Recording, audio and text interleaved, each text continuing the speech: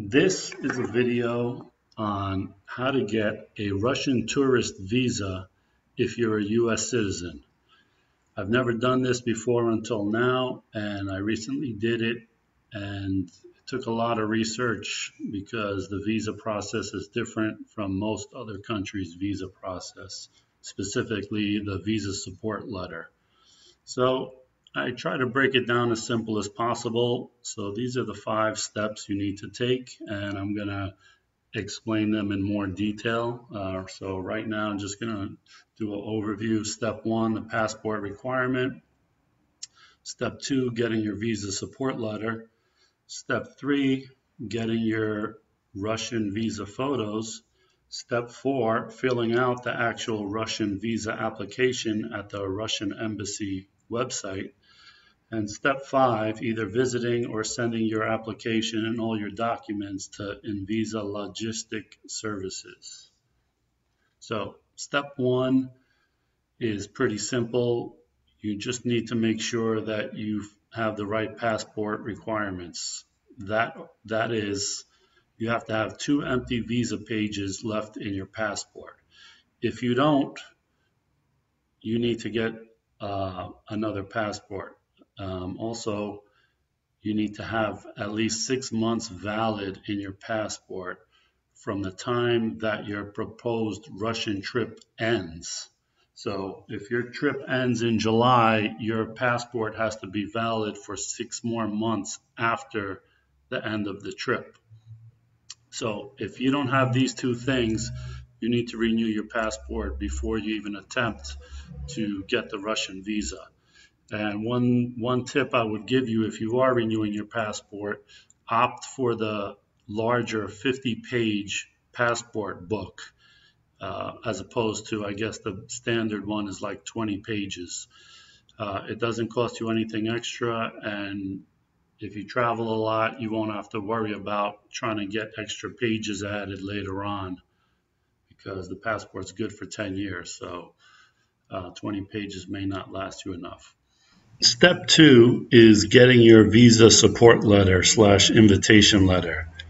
Now, this is the hardest part or most difficult part of this application, I would say. It's really daunting reading about this because I almost didn't want to go ahead with this visa application after hearing this kind of requirement, because I was thinking, how the hell do I get somebody in Russia to send me an invitation letter?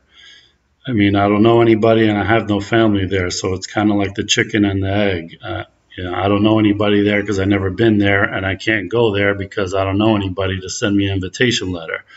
But thankfully, there's 3 ways to get this letter. 1 is friends and family living there, which I don't have. 2 is from a hotel, and 3 is from a tour company or tourist agency from Russia. So, like I said, I don't have any friends and family there, so that's out. Hotels, you can get them to send you the letter, but I think you need to book a hotel first in Russia before they do that, and then they charge you for the letter as well. So that's not a route I want to take, because I don't want to book something in Russia and pay for it before I have the visa, because in case I don't get the visa, then I'm out the hotel money. So that's not that good of an idea either, I don't think. So thankfully, the other route, the tourist company route, is very easy to do, especially with the internet. There are companies that offer to send you a PDF file with the visa support letter as soon as you fill out a form online and pay them a fee of $20, $22, something like that. So apparently there's a lot of them online.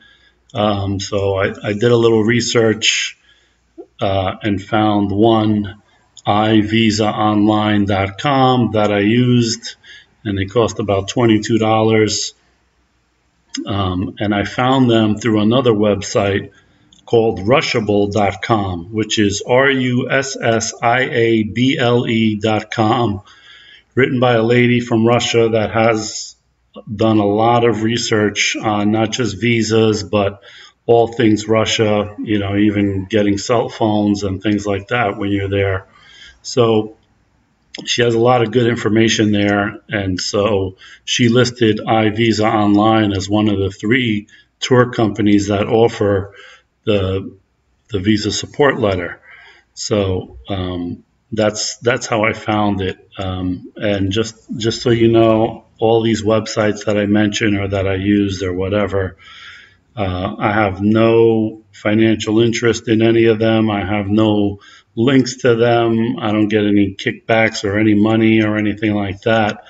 While I'm sure the lady from Rushable probably gets some kind of commission if people click on these websites from her website.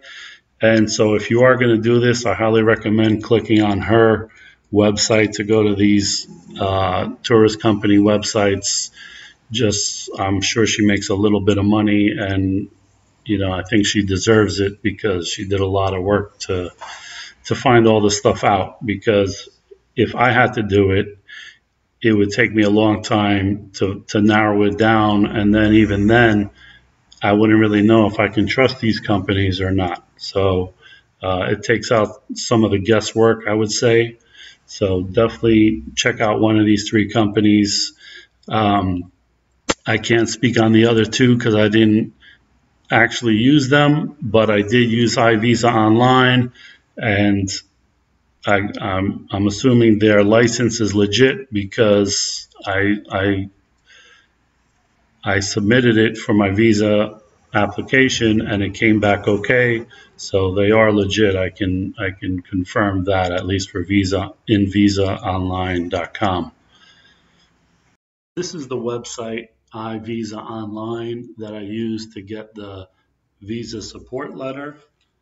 The website is pretty easy to use, pretty self-explanatory, and I found out about this site from this other site here called Rushable.com, and they listed these 3 options: iVisa, which is the one I just showed you, Russia Support is another one, and Hotels Pro. And so you can choose either one, any of these. Like I said, I can't confirm how these other ones are, but the end result is that you're supposed to get something like this as a PDF in your email, and this is the visa support letter.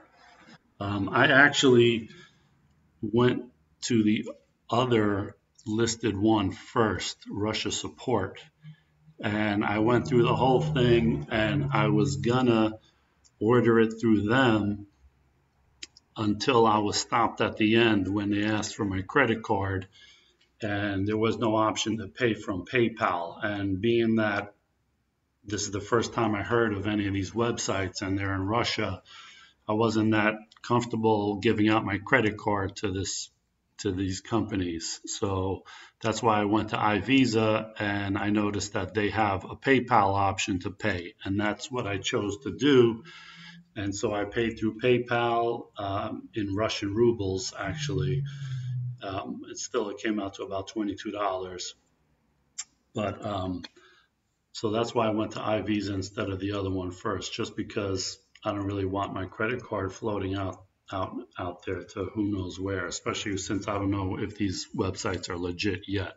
Although, like I said, I can vouch for iVisa Online that they are legit because I did get my visa, so I'm sure their license number is legit. The third step is getting your 2 Russian visa photos. And the website of the Russian embassy specifies that they need to be 35 millimeter by 45 millimeter or 1 3/8 inches by 1 3/4 inches. Photograph must be full face view, in which the visa applicant is facing the camera directly with eyes open. No glasses or hats or anything like that. And the photograph must have been taken within the last 6 months. A lot of places offer U.S. passport photos and things like that, but I don't know that all of them know the specs for the Russian visa photos. So I recommend going to your local chain pharmacy like CVS, Rite Aid, or Walgreens, because most of them have a computer that has a drop-down menu that has all the specs programmed into them. So all they have to do is pick Russian visa photo, and they know the specs that they need to take it in and cut it into and all like that. So you don't have to worry about if you're sending in the right sized photo with the right look or whatever. And generally they cost about $15 for 2 photos. So that's an easy way to get it done without having to worry about if you got it right or not. So step 4 is going to the Russian embassy website and actually filling out the visa application and printing it out. Before you can do that, though, you need to figure out which tourist visa you want. So here we are at the Envisa Logistics website, which is ils-usa.com, and they show the rates and terms for the different types of visas. Okay, so here you see that they have single entry, double entry, and 3-year multiple entry. Don't consider the double entry because that's specific to if you were to visit Russia and during that trip you crossed the border to a neighboring country and then came back into Russia. That's what they consider double entry. So I doubt that a lot of people would consider that. I don't think that's the case for most people. So it's basically down to single entry and the 3-year multiple entry. If you see that the single entry is 90 and 180 for expedited, and the 3-year multiple entry is 270 or 540 for expedited. So there is no discount for getting the 3-year multiple entry. It's exactly 3 times the single entry. So unless you really know that you're going to go there more than once or twice within the next 3 years, to me, it's not really worth it to get the 3-year multiple entry, even though the website recommends people getting the 3-year multiple entry. If you get the single entry, you can always get another one if you decide to do it again within 3 years or whatever. As for the regular price and the expedited price, if I was you, I would not get the expedited price unless you're really in a hurry. For instance, I sent out my application to Envisa Logistics from Florida on May 7th. They received it on May 10th and sent me an email the same day asking about something about my application, which is also good because they look over your application before they send it to the Russian embassy. So they obviously know what to look for doing this all the time. So they asked me a question about something about I put down that I'm not employed currently and things like that. Anyway, that was on May 10th, and she told me that the visa will be back from the Russian embassy on May 23rd. And she was right, it was. And on May 23rd, I got an email showing that they sent me a FedEx that same day. And so on the 24th of May, I received my Russian visa. So 17 days from the day I mailed it to the day I received the visa back. So that's pretty good. So I would say if you have at least a month or more before your planned trip, then do not get the expedited extra expedited fee. Just go for the regular. So in my case, I went for the single entry. It's $90. Envisa's fee is $33. And so that's if you go to one of their centers. Okay, and you don't have to make an appointment. I don't know how long the wait is, but I wasn't close enough to go there in person, so I chose processing by mail, which is an additional $85. So all told, it cost me $208 to get the visa. So choose your visa, figure out the funds you're going to need, whether you're going in person or sending it by mail, and you need to get a money order for that. I recommend a postal money order because you're going to be at the post office anyway. I sent mine by priority mail and I had no problems. Once you figure out which type of visa you want, you have to go to the Russian Embassy website and fill out the online form.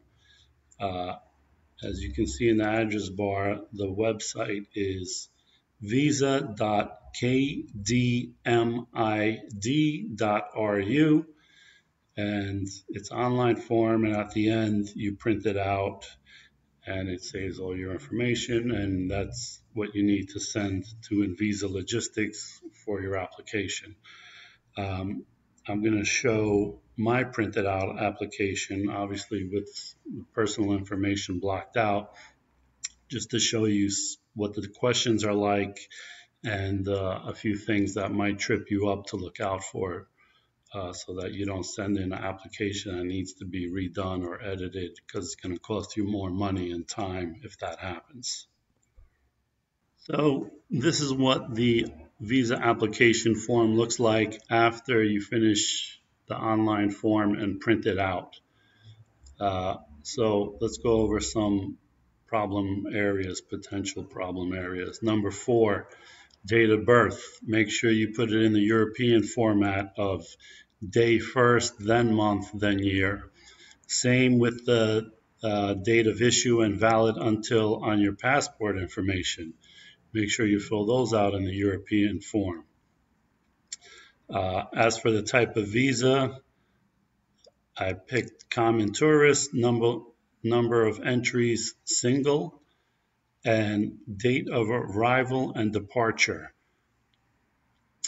I put July 18th to August 16th. Your visa is good for 30 days.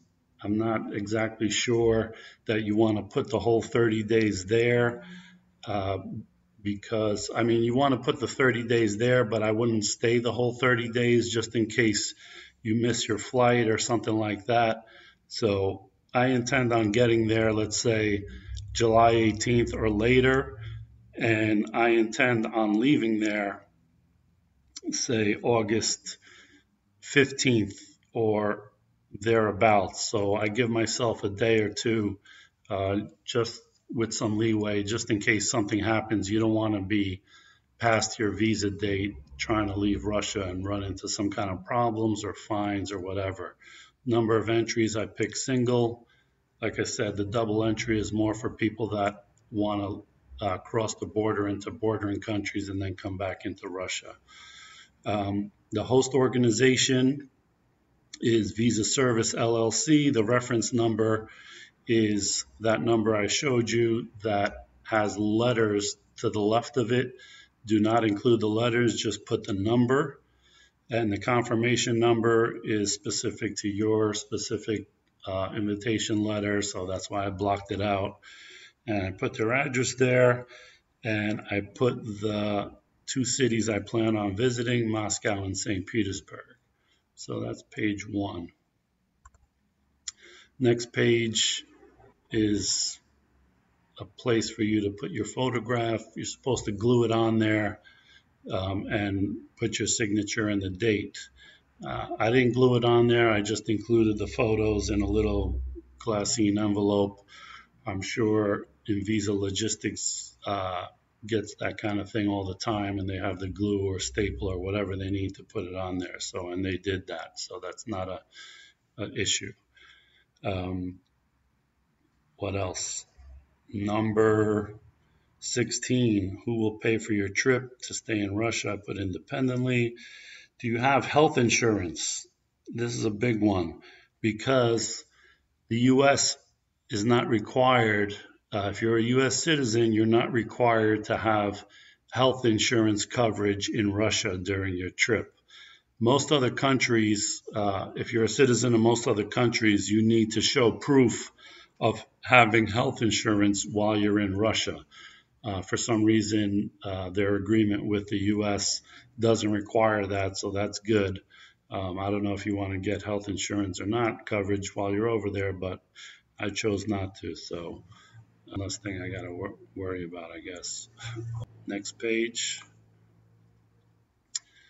Let's see. So then here it asks you all kinds of things about if you've been convicted, if you have any kind of health problems, if you've ever been refused entry to Russia or anything like that. Have you ever overstayed your visa? Okay, last thing is number 22, planned place of stay in Russia. So these two hotels that I put here are the hotels that I put in my application for the visa support letter. Okay, it doesn't mean I have reservations there. It doesn't even mean I plan on staying there necessarily. I just picked these because they seem like hotels that I could possibly stay at, but you don't have to stay there. And so for the visa support letter, you just have to pick the places of the cities that you're going to be in. You have to pick a hotel and say that you're going to stay there. You're not obligated to stay there. You can change your mind and stay someplace else. And that's pretty much what I plan to do. So the good thing about the Russian visa application, as opposed to some other visa applications, you're not required to have a plane ticket already before you apply for the visa. Some other countries, you have to show them that you already have a plane ticket, or that you have a plane ticket within you have to travel there within 90 days of getting the visa. Russia doesn't have that requirement. So, and you're also not required to show that you booked some kind of lodging ahead of time. So that's good, because if somehow you don't get the visa or you get turned down, you're not out a bunch of money because you already bought a plane ticket or booked hotel rooms. All right, so next page. Next page, has your passport ever been lost or stolen? Countries you traveled to in the last 10 years. Last places of work, educational institutions you attended. I thought these were kind of strange, but special training. Do you have any experience, specialized skills related to firearms, explosive, nuclear matters, biological or chemical substance? Hopefully you put no on there, just so that they don't come asking you more questions. Have you ever performed military service? None. Armed conflicts. Have you ever been involved in armed conflicts? I don't know that, if you actually have and you put yes, I don't know that they're going to ask more questions or not, but, they ask it, answer truthfully, and see what happens. I didn't get any kind of request for an interview like they warn on the website that they could request you to come in and ask you more questions and things like that. It didn't happen to me. I don't expect it happens to most people, but you never know. So that's pretty much it. That's the whole application. So you just print it out and add that to all your other paperwork and send it to Envisa Logistics. The last step, step 5, is to send all your paperwork to Envisa Logistics Services, or you can go in person to their office and drop it off. Here are the 5 locations that they have, and those locations are in the same cities that the Russian embassies are in. One caveat, though, is that as of May something, they're no longer accepting any visa applications in Seattle. So don't try to go there and don't try to mail them your application. So only use Washington, D.C., New York, San Francisco, or Houston. Again, you can go in person and only cost you $33, or you can send it in by mail like I did and it'll cost you another $85. And one thing I think I didn't touch on about Envisa Logistics Services is that they're not just some company that does aggregate forms and sends them into the embassy. They have the Russian government approved franchise to do this. Okay. There are other companies that I guess will send in your visa application for you, but they're not the officially sanctioned by Russian government. And they charge you a lot more, by the way, because I looked into some of them until I realized that only Envisa Logistics Services has the actual contract to do this, where the other ones, I guess they can legally do it, but I don't know, Envisa has some kind of, gets to cut the line or maybe does it in bulk or whatever, I don't know, but they're very efficient, and the price you pay, $33, is a small price to pay to not have to make an appointment at the Russian embassy. Who knows how long that's going to take, or have to go through an interview with the Russian embassy or anything like that. So definitely use Envisa, whether you mail it in or you go in person. And if you're going to mail it in, you don't need to notify them ahead of time to say I'm mailing it in. Just mail it in. That's what I did. I used priority mail from USPS, and it got there in I think 2 days or 3 days. And when they sent the visa back to me, they sent it FedEx overnight. So like I said, all told, it was only 17 days from the time I sent it to the time I received it back.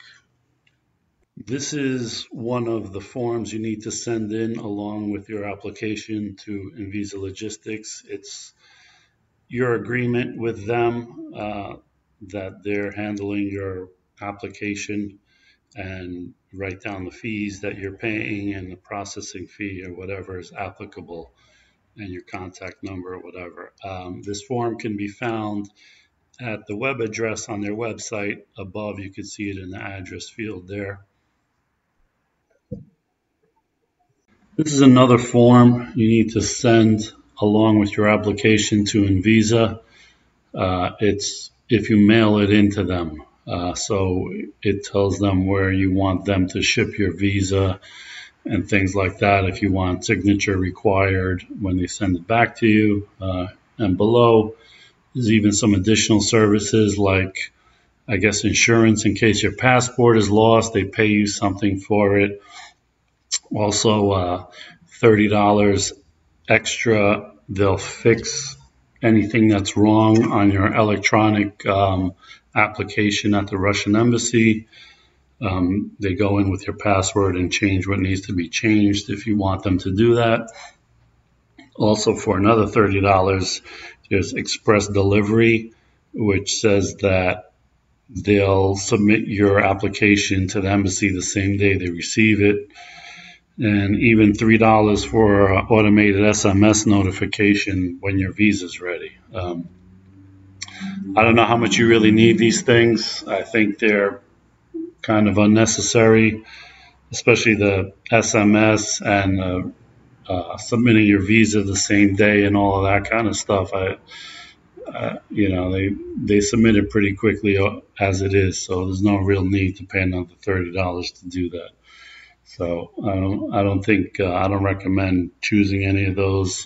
Just make sure your online application is correct. Check it and double check it before you print it out and send it to them, so that it doesn't cost you extra time and money for them to fix it. But I think for the small things, any little little things which wrong with your application, they'll probably fix it and just send it along without charging you. So those are the 5 steps involved in getting a Russian tourist visa for a U.S. citizen, and those are the steps that I took and the websites I used and the results that I got.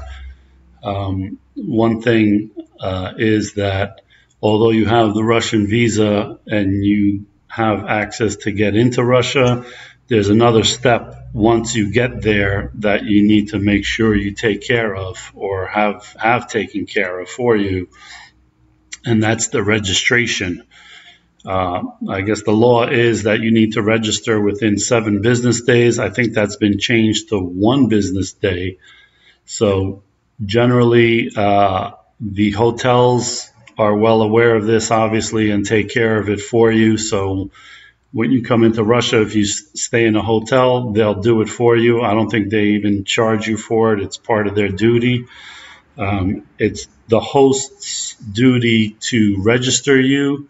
However, from what I read, if they don't, you're the one that gets hit with a fine. So make sure that you do get registered. The thing that I'm a little worried about is if I book an Airbnb instead of a hotel in Russia, what happens?